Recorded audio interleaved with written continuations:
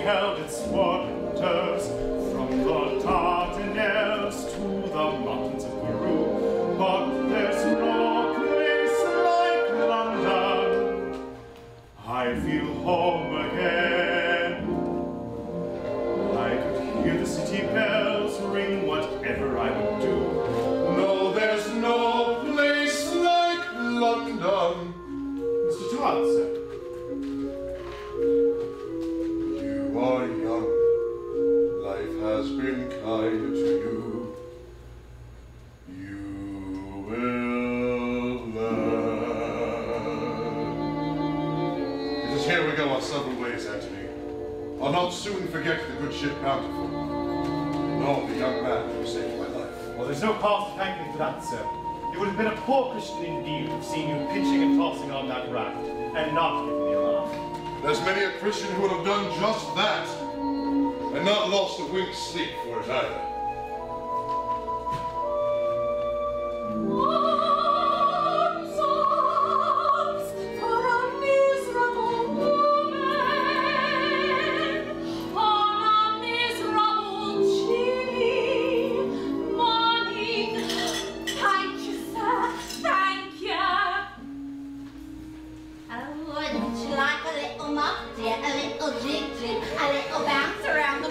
Wouldn't you like to push me possibly? It looks to me, dear, like you got plenty there to push. Arms, arms, for a pitiful woman. What's got wandering wits? Hey, don't I know you, mister? Must you glare at me, woman? Off with you! Off, I say! Then wouldn't you like to split me up, Mr. Wiggle Jig Jiggly-O? Off, I say! To the devil with you!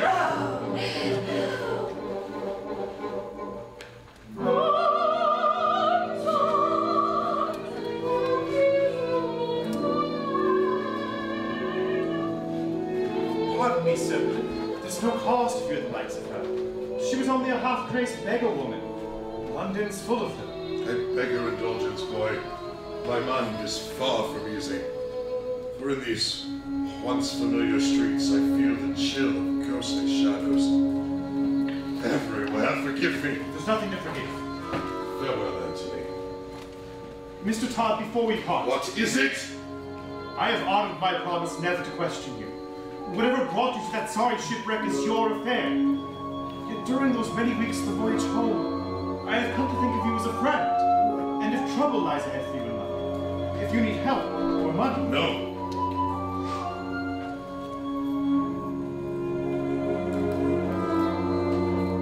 There's a hole in the world like a great black pit, and it's filled with people who are filled with shit, and the vermin of the world inhabit it. It goes by the name of London. At the top of the hole's the privileged few, making mock of the vermin in the lower zoo, turning beauty to filth and greed. I too have sailed the world and seen its wonders, for the cruelty of man is as wondrous as cruel. But there's no place like London.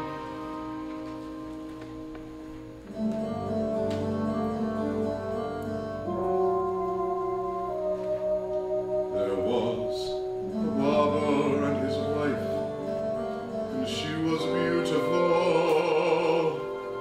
A foolish barber and his wife. She was his reason and his life. And she was beautiful, and she was virtuous. And he was naive.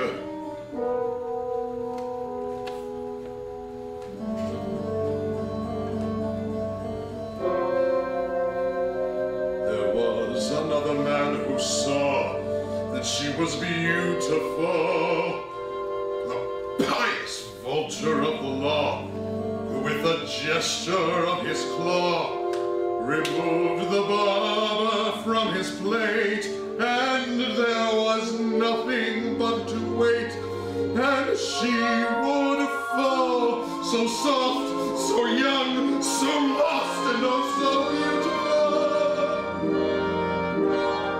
And the lady, sir, did she succumb? Well, that was many years ago.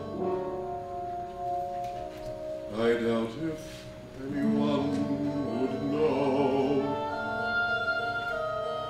Don't leave me, Anthony, I beg of you.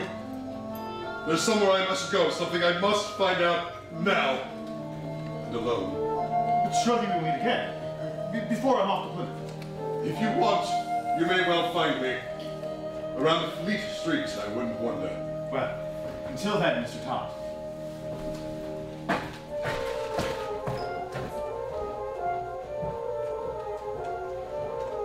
There's a hole in the world like a great black pit, and it's filled with people who are filled with shit, and the vermin of the world inhabit it.